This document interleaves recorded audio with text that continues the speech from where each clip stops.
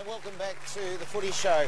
Depression affects 1 in 5 people, and if you're not a sufferer, there's a likelihood that someone you care about is. There's a stigma attached to depression, and suicide can be perceived as selfish. But depression is a disease and not something you should be frightened about. We're trying to destigmatise the issue in rugby league, but players are still in an environment where mental toughness, being one of the boys, resilience, are almost performance descriptors.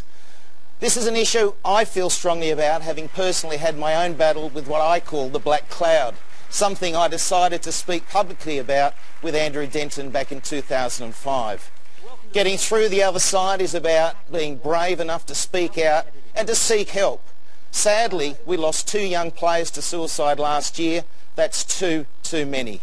In this special Footy Show story, we're trying to break the cycle and give hope to anyone who may be suffering.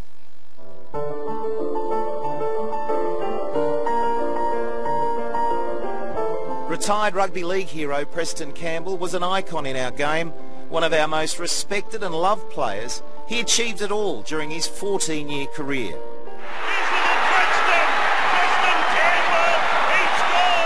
Watching you as a player, you look like the happiest player out there. Were you always happy in playing? I was always happy a lot of the time. I played for 14 years, I think, and for, I dare say, 13 of those years, you know, probably some of the best times of my life. But with the highs come the lows, and for Preston, that came in 2001.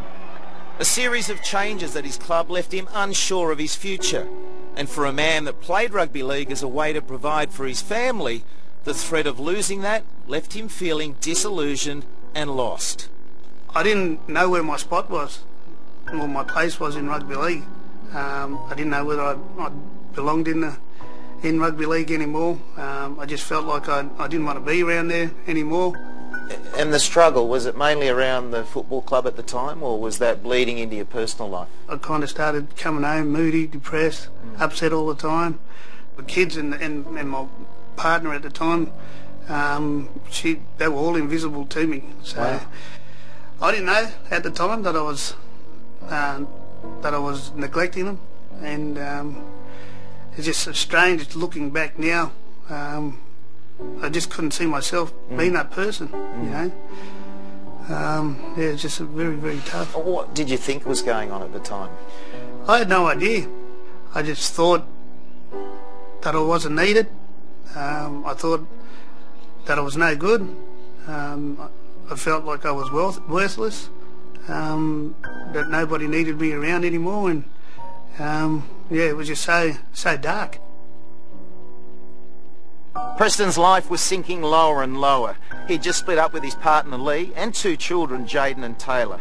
It was on this country road just outside of Ballina, with feelings of utter confusion and anger, that Preston took matters into his own hands. He deliberately and consciously drove himself into a tree at 80 k's an hour, the intention to end his life. Where exactly are we? Well, this is basically where the accident had happened. This is the tree that almost put an end to me. Okay, what do you remember after you hit the tree?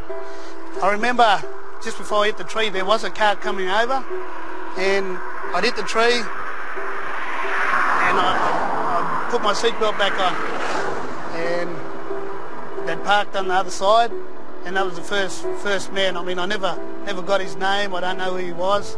It's kind of weird actually standing here now. We've been here for a little while talking about it, because I myself haven't showed anyone. Because really, I didn't really have time to, I guess, come back. Or I don't know whether I had the courage to come back and just actually stand here and think, mate, you're very, very lucky. Being here in the exact spot which could have ended Preston's life is eerie enough. But what happens next is one of the most amazing coincidences I have ever seen. While we're filming, a man pulls up to speak to us. He explains that it was his car that pulled over that night. This is the man that saved Preston's life. His is the voice that Preston remembers. Finally meeting each other after 12 years, the emotion that comes flooding back for both of them is extraordinary.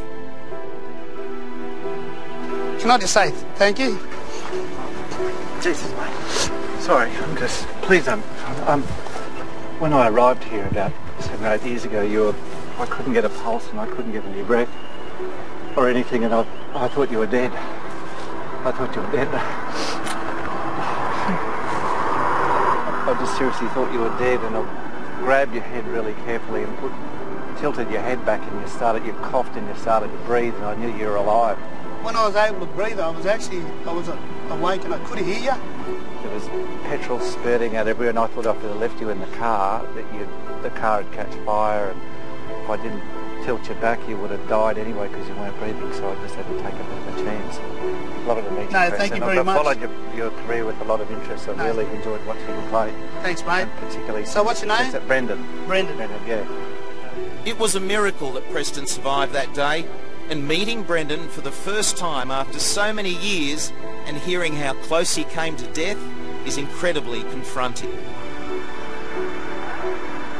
That's yeah, I mean, it's been a long time since I feel like this, you know. It's just, I guess, seeing him, and when I saw this guy pull up, I said to myself, this is not the guy. And I heard that he mentioned to the guys that he was the bloke that had come to me, and exactly what he explained just now, I remember that stuff, and he was the guy that done it. So it's amazing. That was freaky. You all right? I'm just glad I was able to meet him. I was glad.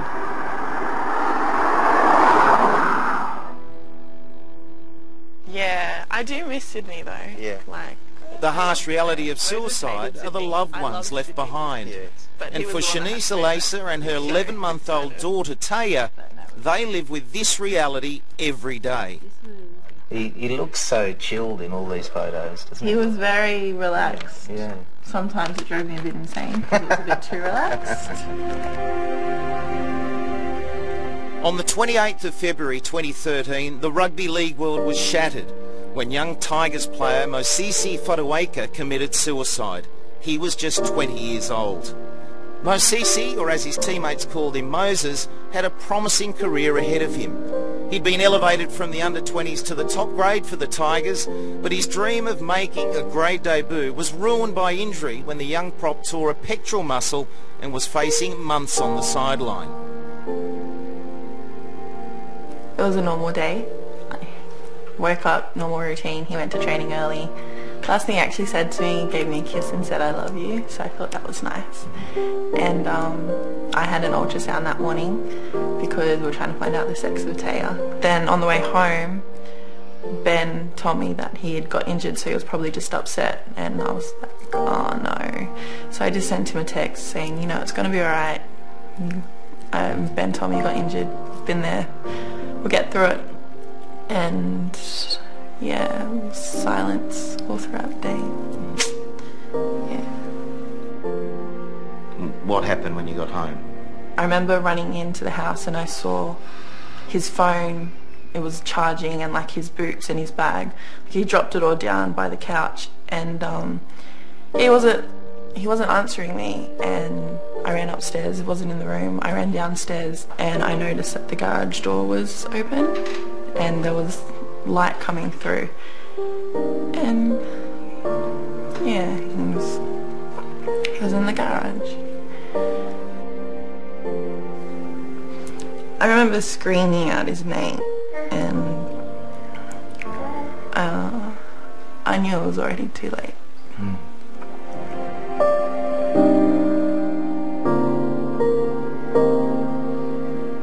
How did you get through the day of the funeral? I got to spend more time with him because we had a service at his house where he was actually at the house. I didn't want that night to end because I knew then it was coming to really saying goodbye to him. The worst part was when they were actually lowering his coffin.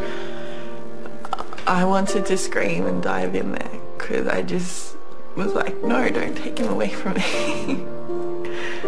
And I just couldn't believe that I had just buried the father of my child. That's not... wasn't meant to happen that way.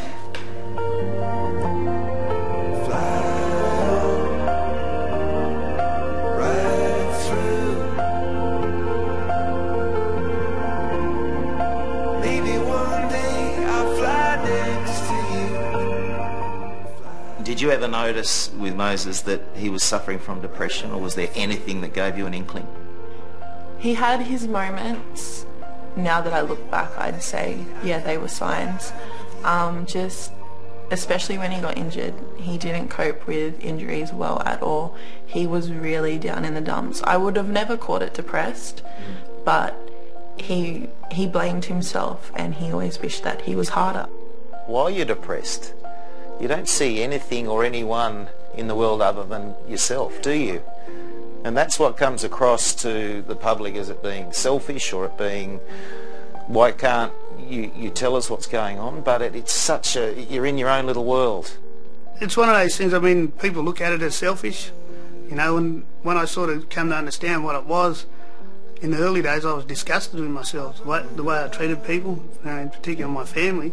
Then I come to understand that it is something that I couldn't help. And one day you'll explain what Daddy did? Yes, unfortunately. She's missing a very important person in her life. And I want her to give her everything, and I can't give her that.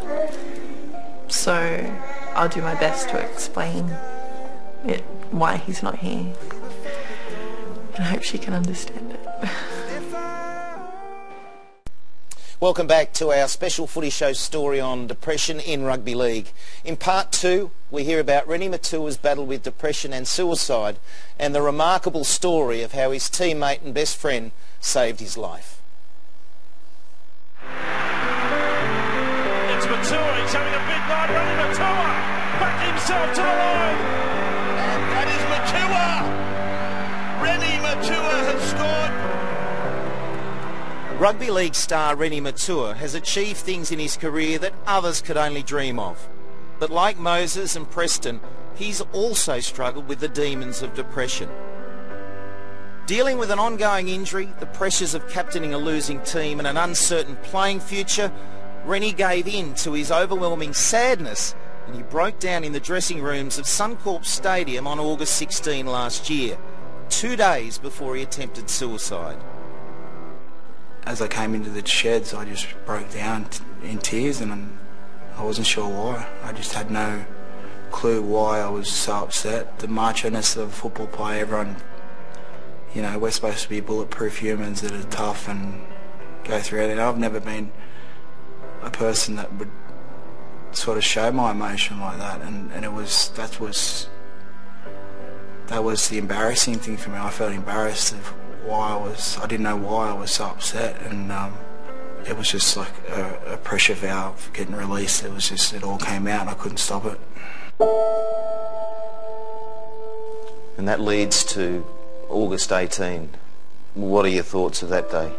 It was a thought that came into my head a lot. I couldn't understand why I kept thinking about ending my life, and some days it'd come and then I'd snap out of it pretty quickly, and then for weeks and weeks and weeks it just gradually got worse and worse, and then to the point where I thought about it every day. Every single day I'd lay in bed thinking that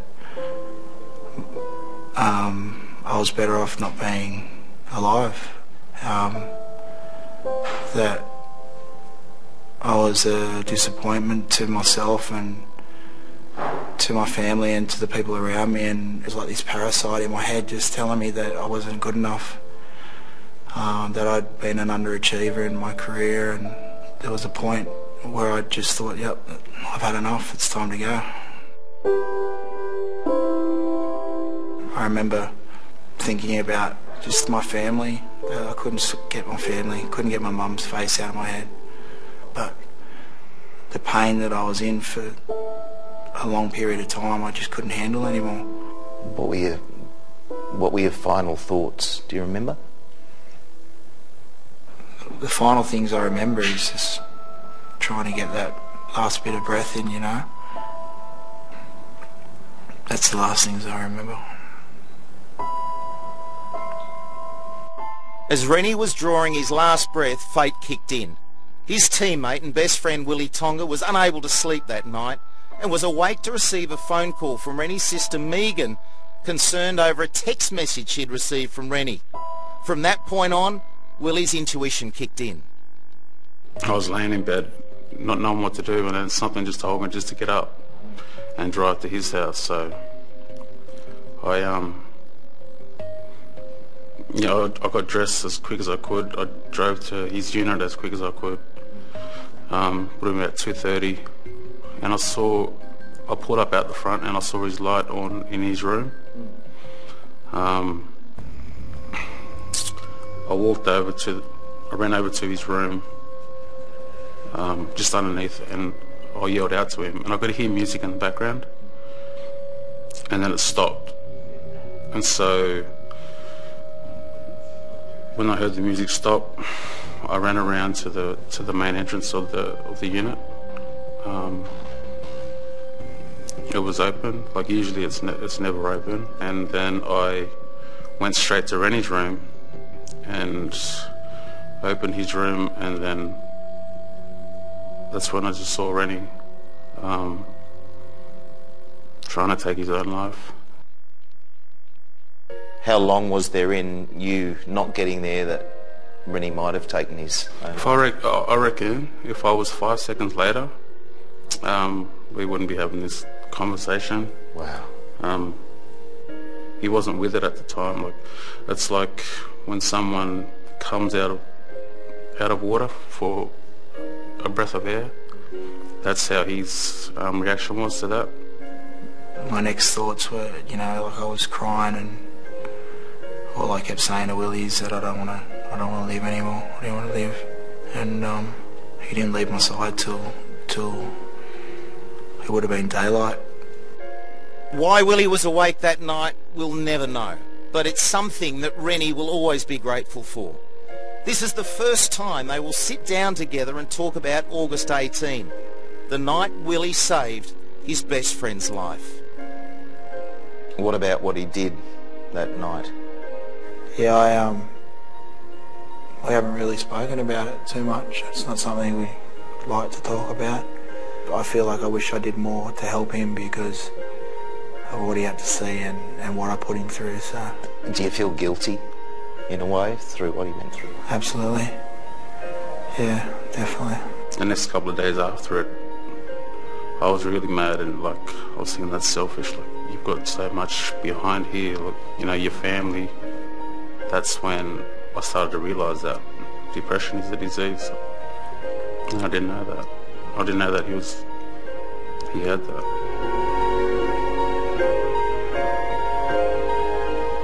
This is a phenomenal friendship you guys have got. He's always been the angel on my shoulder though, not the devil. He's always tried to keep me on the right path. I don't think he realises how much of a special person he is. I honestly don't believe he realises that, and it's more than a friendship, he's my brother. Suicide is preventable, and Preston and Rennie are proving to be the hope that the next generation of players need by bravely telling their stories. Preston makes his way to all NRL clubs, educating players on the signs of depression. Firstly, thanks for letting me come down today, have a yarn with you guys. Suicide is it's mind-blowing. It's the biggest killer of our men in Australia. Thanks, mate. And through Suicide Prevention Australia, Rennie is raising awareness. Footy players don't have depression, or they don't go through the same things, that we're above everyone, but we're just as human as everyone else. Their message is simple: education, awareness and communication. Their motivation? To never see another player go through what they have, and for the lives of the players we've lost to not be in vain. Sometimes it seems that people think, just because we're footy players, we don't go through the same situations that other people do. Footy players are affected by it just as much as anyone else. I think that's a massive message, being able to feel comfortable to be able to talk to someone that you trust and someone who's willing to listen. the clubs especially can make it more of an open issue and make guys feel like it's the norm to be able to talk about it, not something to be insecure about. So I think that's a big thing. What do you say to the bloke out there, the big tough bloke who's got issues and doesn't speak? Well, I think for footballers, anyone can be tough, you know, but it doesn't take a tough man to come forward and say you need help. It takes a strong man. Telling my story might not reach everyone, but it may reach one or two people, and that for me is the reason why I do it. You probably never thought you'd suffer from depression. I never thought I would suffer from it. Are we doing enough? Are we too scared of it? Suicide's not a word that people like to speak about too often. It's just knowing the indicators of when people might be depressed. That's what people need to be more aware of and educated on. Don't keep it to yourself, you know. It's not something embarrassing. If anything, you're the stronger person for actually admitting that there's something that you need help with. I hope that people can learn from those situations, because I wouldn't want any family to lose someone like that when it can be prevented. Rennie Matua, he scores for the Dogs. They're piling them on. And straight away it's Matua. He's having a big night. Rennie Matua back himself to the line. Both Rennie and Preston have been diagnosed with forms of depression, and through medication and counselling, they're lucky to be here to tell their stories. What about the gratitude you must feel, the second chance you've been given with your family? Well, you know that old saying, you don't know what you've lost until it's gone. You know, I never really understood it. I really understand it now. You know, the fact that I'm alive, I'm grateful for that. The fact that I've got a beautiful wife, beautiful family, and I've got people that love me. You know, what's more to be grateful about, you know? I just feel, I know life's not perfect, but I feel it feels very close to perfect. Just my whole outlook on life, you know, just the clarity I have in life now. I've learnt, you know, to communicate with people again.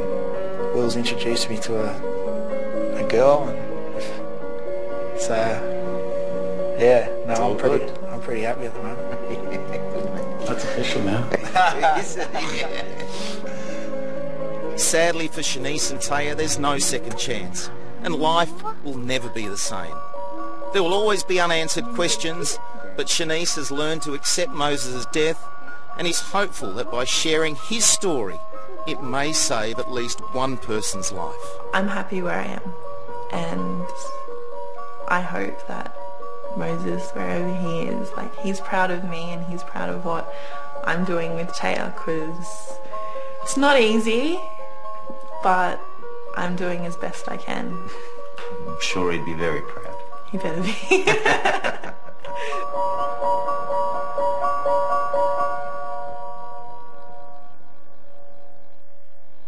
And if you or anyone you know is suffering from depression, contact Lifeline on 131114.